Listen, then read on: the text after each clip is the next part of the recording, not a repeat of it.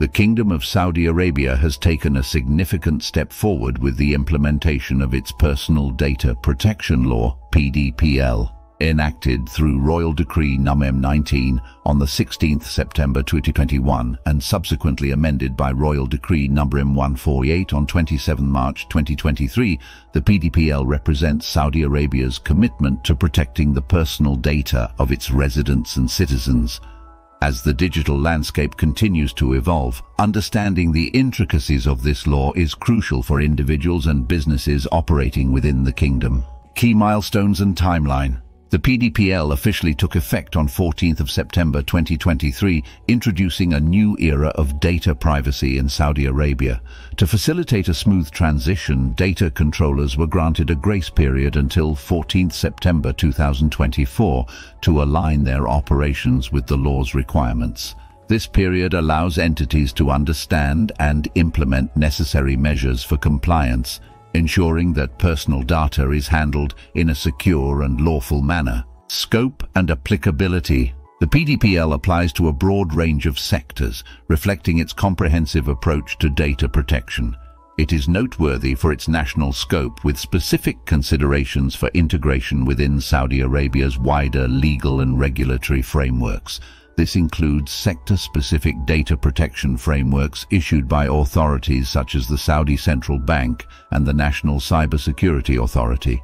The role of the Saudi Authority for Data and Artificial Intelligence. The Saudi Authority for Data and Artificial Intelligence, SDAIA, has been designated as the initial data regulator under the PDPL for at least the first 2 years following the law's enactment. SDAIA will oversee its implementation and compliance, with the possibility of transferring supervisory responsibilities to the National Data Management Office in the future. What constitutes personal and sensitive data?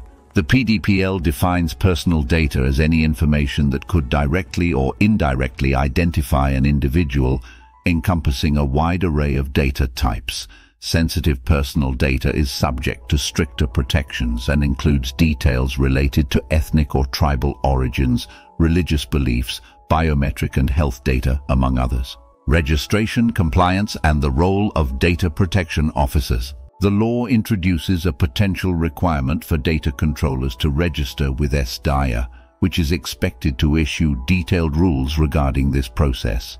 Additionally, criteria have been established to determine when a data controller must appoint a data protection officer, particularly in scenarios involving large-scale processing of personal or sensitive data.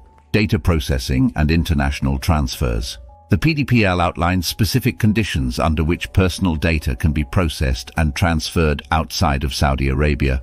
Consent is identified as the primary legal basis for data processing, with provisions for certain exceptions. The law also stipulates detailed requirements for the international transfer of personal data, including transfers to countries that offer an adequate level of data protection and under appropriate safeguards. Enforcement and penalties. Violations of the PDPL can lead to significant consequences, including fines up to SAR 5 million, imprisonment for up to 2 years, or both. The law also mandates data breach notification requirements and delineates the responsibilities of data controllers in ensuring the security of personal data. As Saudi Arabia steps into the forefront of data protection with the enactment of the PDPL, understanding its provisions is essential for all stakeholders. This law not only strengthens the protection of personal data, but also positions the kingdom as a leader in privacy and data security in the region,